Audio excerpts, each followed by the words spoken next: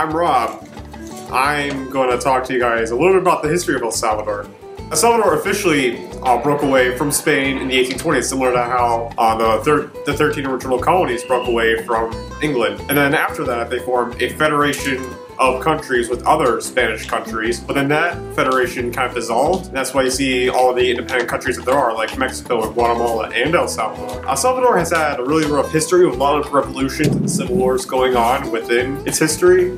The most relevant one was one that took place in the 1970s that the US intervened with. It didn't turn out that well. The country is still struggling with a bunch of economic disparities, and still there's a lot of violence. It has gone down, but there's still a lot of violence there, and it's really sad. Hi, my name's Emily. I'm a junior at Agape Christian Academy, and this will be my first year going to El Salvador with our school. This will be the school's 4th trip down with students. The whole reason we go to El Salvador, when my parents started our high school, they really desired for the students to have an opportunity to go on some kind of missions trip to just see a practical experience that they can't really teach in the classroom.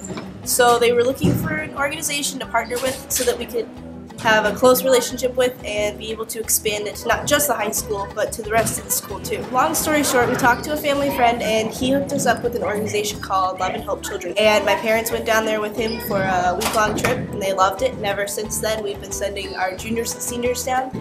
We also get to have pen pals with the students down there, or with the children down there, and it's just been really fun and a blessing for the whole school and not just the high school. Hey, I'm Michael, and I'm in 11th grade, and this is going to be my first year going to El Salvador. I'm really excited. I've heard so much about what goes on every year.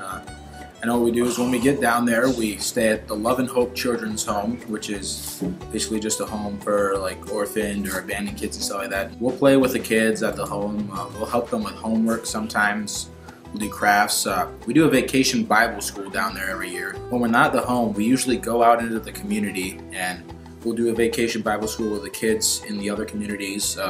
Sometimes we do a community cleanup. It's a great opportunity to just bond with everyone else on the missions team and to talk to the other kids down there and see another culture, and I can't wait to go. Hello, my name's Isaiah. I went on the trip to El Salvador last year with 3 other students. Last year was very impactful for me. I got to do a lot of things I've never done, as it was my very first trip outside of the country and doing a mission trip like this. It impacted several places of my life. When we were down there, just being around the kids and seeing how much they just like surrounded us and were so happy with us being there and just like unconditionally loving us. It's changed a lot of my opinions on like family and stuff like that, and seeing like how a family should work. There's just so many experiences I could talk about that truly changed my life. One being like just seeing these kids at the birthday parties that we got to be down there for. Even though they got what we might consider sometimes minor presents, they were so excited to have them, and all the kids were so excited for these kids, and it was just amazing seeing how these kids reacted to each other and just so glad for each other.